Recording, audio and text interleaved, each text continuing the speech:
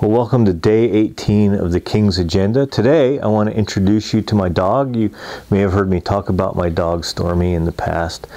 Stormy is a good dog as long as she gets what she wants. This is her happy spot. She likes to be sitting on somebody's lap most of the time. Although I've got to be honest, this is about our 8th try trying to get her to sit here while we do this particular devotional today.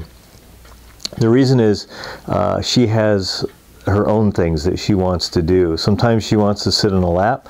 This morning I was sitting in this exact same spot trying to get my work done. I had stuff spread out all over the place and she kept hopping up here and trying to nudge it out of the way. Yes, she did, with her nose. And she kept pushing. I kept taking her and trying to push her off and get her to move. She would have none of it. She kept coming back up and nudging stuff out of the way until I let her stay in her spot. My point to that is she has just things that she wants done, her own basic agenda, you might say. And you have to get on board with it if you're going to be in Stormy world, because she'll eventually get her way no matter what. Well, that brings us to Matthew 28 and the Great Commission of Jesus Christ to his disciples, in which he says to go into all the world and make disciples. It's a reminder that even though we have lots of things we want to do, Jesus has called us to a mission to spread the good news of Jesus Christ to the world around us. It's important to understand what that means. The words of Jesus are not just to get people to pray a prayer and move into heaven, but rather the idea behind Jesus' words is he wants us to replicate disciples. The mission is not getting people to heaven. The mission is replication, teaching people about Jesus, proclaiming his name wherever we go and whatever we do.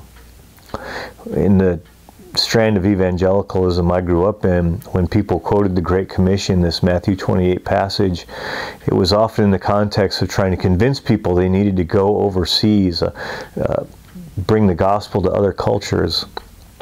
That's a really important thing to do, but not all of us are called to do that. And some of us need to just think about our neighborhoods or the people around us. That's a really hard thing to do when you're locked in your house due to a pandemic, or when all you're allowed to do is go to work and go home. You're not in school.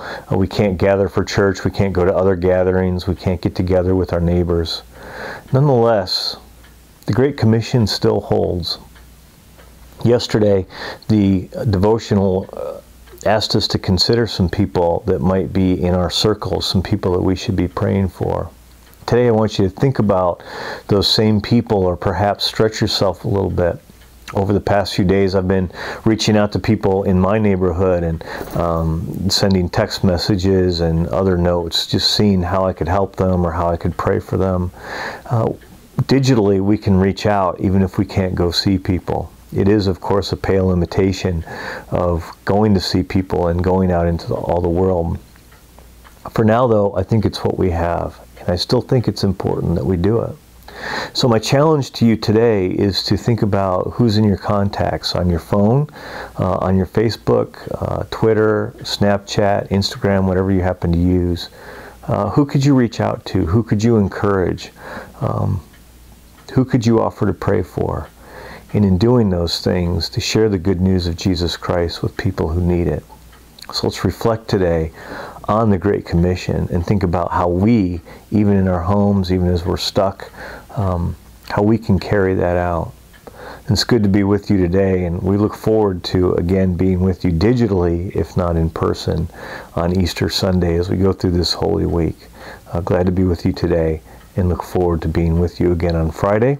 On Good Friday, you can check our website. We'll have a Good Friday kind of service plan that you can go through on your own. And then on Sunday, we'll get together for Easter again. Thanks for your time today.